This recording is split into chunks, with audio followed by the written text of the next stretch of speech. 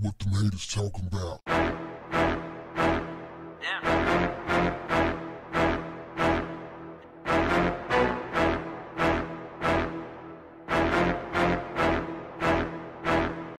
How do you feel about reality stars coming into Hollywood, taking jobs of like actors who've been in the game for years, or just even if they just got in the game, but they've been to school, they're trained, and reality stars coming in, taking a job? And I'm talking about specifically the kind that can't really act.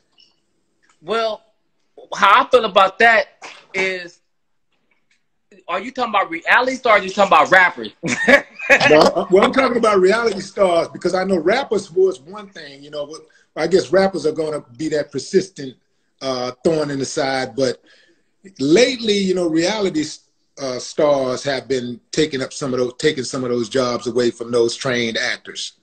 Well, reality stars usually work on reality stuff. So like Love and Hip Hop and all that kind of stuff.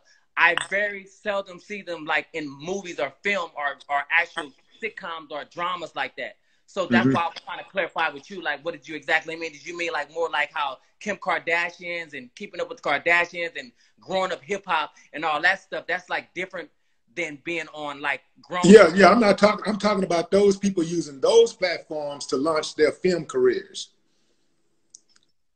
I haven't really seen it like that. You would have to give me an example because I haven't really seen it. Well, DC Young Fly is one. DC Young Fly comes to mind. DC Young Fly, you mean Instagram? Well, that's Instagram. Yeah, that's well, yeah, even with Instagram, you got people that's coming from Instagram that's doing it. Now, DC Young Fly can act, so that's a little different. Yeah, I like DC Young Fly. Yeah. I don't mind it, but however you can get in, like this is the new platform. It's a new way to show who you are. You know what I mean? Right. Like, who would ever thought me you could be on we talking like we on TV together right now. Like, whoever thought we could do this? Right. You know what I mean? So you got to take your platform and do the best you can with it. We just didn't have. Could you imagine, Willie, if we had this when we was coming up? Could you imagine if we had social media when we was doing the stuff that we were doing? Come on, man. Wow. Say, man, you know, I often think of that, and I kind of like. I've always viewed social media as a blessing and a curse. It's beautiful that people who may have been, I guess, withdrawn, some people, you got people out there that have, and I'm talking about like social media on a rudimentary level. Now, I'm not talking about using social media for fame. I'm talking about just using social media just to communicate with the outside world. Right. There are a lot of people that have been withdrawn, and social media gives them some type of a sense of kinship where they can talk to people and feel like they got somebody that's listening to them, right? Right. And they don't have to go out there and worry about what they look like and, you know, what they sound like or what they have, you know, how they're dressed and all that kind of stuff. I always thought it was cool for that right. reason. But of course, you know, like people have taken it and began to troll and using it for bad reasons. But I do like the fact that you can use social media and it can level the playing field. Yeah, exactly. With people who don't have those major platforms, who don't have the big name. Right. You don't have to get a show on. You don't have to be on ABC, NBC, CBS, or one of the major cable networks to have millions of followers now.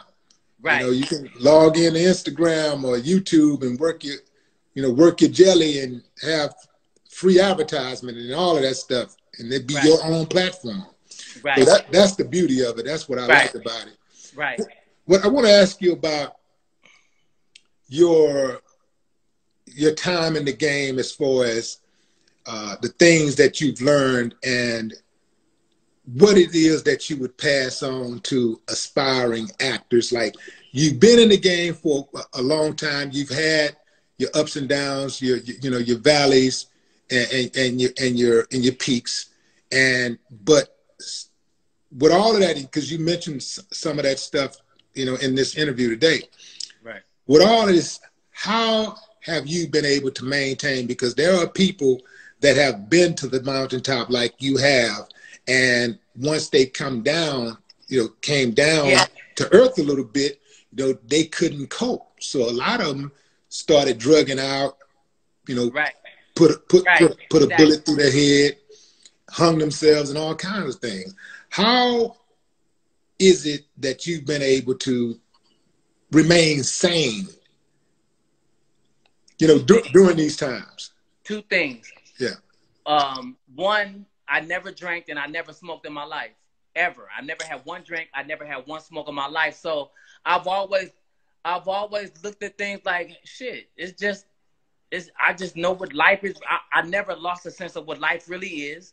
Right. And I just always been competitive. I'm like, nigga, I don't give a fuck. Nigga, I'm gonna get mine. I don't give a fuck if it take 100 years. Never give up. I'm just gonna keep going. I don't give a fuck. You know, I just kept that attitude like, nigga, you gotta keep going. It don't matter. And I said, when the right time come, I'm gonna be ready. I never, like I said, I never drink, never smoke, always worked out. I've always stayed ready, always stay prepared. You know what I mean? And what I've learned is learn how to write, learn how to produce, learn how to do other things to create your own avenues. That's what Tyler Perry and Marlon Wayans and all those guys, you got to figure that out. Don't just always say, oh, I'm going to work in somebody else's movie. You got to be creating your own thing. You got to learn how to package. And hey, Lorenz, what's up, man? Why don't me and you get together? Because me and Lorenz together is a package. It's like, okay, now we just need to get a script. There's certain things that you have to learn. I would pay for that. To see you and Lorenz side by side again in a movie. Right. I don't even have, all I got to do is hear about it. And I'm instantly interested. Right. That's something. You got something there. If y'all can work that out, man, that'd be good for the culture. Not to mention your pocketbook. You know what I'm talking about? Beautiful. Man, I want to thank you for joining us on this, man. You imparted a lot of wisdom. And I think some people are going to be able to learn from, you know, the information that you gave up. Because that's what I really be trying to do. I don't like do these interviews to be nosy.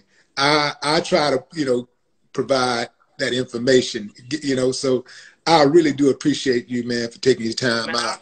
I appreciate you, Will. And like I say, I got the Rico Act podcast coming with me and my co-host, RJ Lachelle. That's my co-host. So we got that coming. And, man, I appreciate it, Will, man. A lot of people don't know, Will, that Floyd Mayweather. Did you and Floyd ever box? Did he ever show you some shit when he was out there when we was at Rap A Lot or no? No, he told me one thing. He said, let me see, how did he phrase it? He said, the idea is, I think he said something like, the idea is to not get hit. That's what something along those lines, like don't get hit, you know. And it worked out, you know, because he told me this when he was only like maybe 23 fights deep. Right, because people don't know Will got hands. Niggas don't even know that. Everybody don't know you can box. You know what I'm saying? Yeah, let me see. My bad. It's all good, man. Thank you, man. Thank you. Let's chop it up soon, man. Okay, man. And I'm gonna stay close to your IG so I can be all over that Rico Act. That's a good name too. That fits perfectly. Yeah. Rico Act Podcast, yep. Rico Act Podcast. Y'all make sure y'all click on the link right here and give Tyrin a follow. You dig what I'm saying? Until next time, family, no more talk. All right, appreciate it. What the haters talking about?